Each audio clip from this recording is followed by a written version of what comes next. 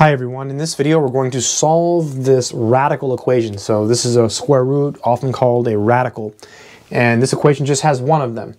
So to do this problem, what we have to do is isolate the radical, right? We want to get the square root on one side by itself. So we'll start by subtracting 3 from both sides. So minus 3, minus 3.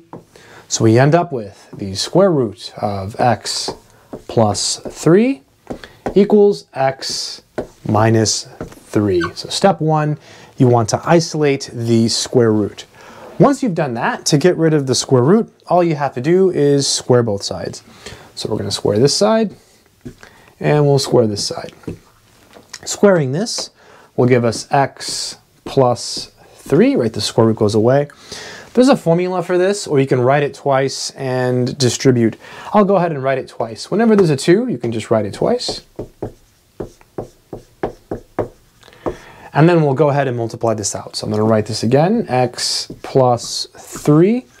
This is equal to, let's see, so x times x is x squared. So we do that one times that one. Then this times this will be minus 3x. And then this times this is minus 3x. And this times this is 9. It's actually FOIL, but I don't think about FOIL. I just take this, multiply it by these, take this, multiply it by these. But it's the same thing as FOIL. Combine like terms, we have x plus 3 equals x squared. Negative 3x minus 3x is negative 6x. And then we have the plus 9 here, so plus 9. This is the quadratic equation, so ideally we want to set it equal to 0. So maybe we'll start by subtracting x and subtracting 3. So minus x, minus x. I'm going to line them up so it's a little more clear. Minus 3, minus 3. This will be x squared minus 7x. Negative 6x minus x is 7x. 9 minus 3 is going to be positive 6. And this is equal to 0.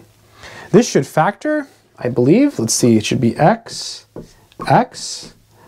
We need two numbers that multiply to 6 and add to negative 7. I'm thinking negative 1 and negative 6 will work. Yep, that'll work, right? Because negative 1 times negative 6 is 6. Negative x and a negative 6x is negative 7x. You have a product equal to 0, so you set each factor equal to 0. Really nice problem. And so we get two possible answers, right? We get 1 and we get 6. Now I say possible because whenever you have a square root in an equation, you should always check your answers, right? So these might not both be the answers. They might both be the answer.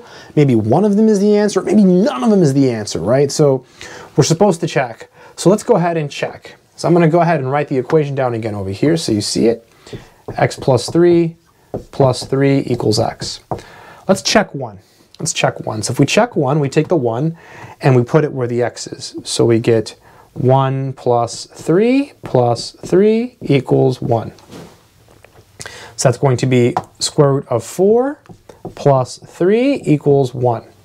So 2 plus 3 equals 1. So 5 equals 1. Game over. It does not work, right? Let me just check that again. So we wrote this down again. We plugged in the 1. So 1 plus 3 is 4. Okay, we're good. Oh, and it's equal to 1, right? Because x is 1. 2 plus 3. Yeah, it doesn't work. Fail. Let's check 6. I really hope 6 works. I'll do it up here. So 6 plus 3. 6 plus 3 plus 3 should be equal to 6, right? Because x is 6, so 6 plus 3 equals 6. 6 plus 3 plus 3 equals 6. 6 plus 3 plus 3 equals 6. Yep, looks good. Square root of 9 is 3 plus 3 equals 6. Hoorah! 6 is the answer. So always check your work. Of course, you could just guess and try to get lucky, but it's better to check. I hope this video has been helpful to someone out there who is working on some mathematics. Take care.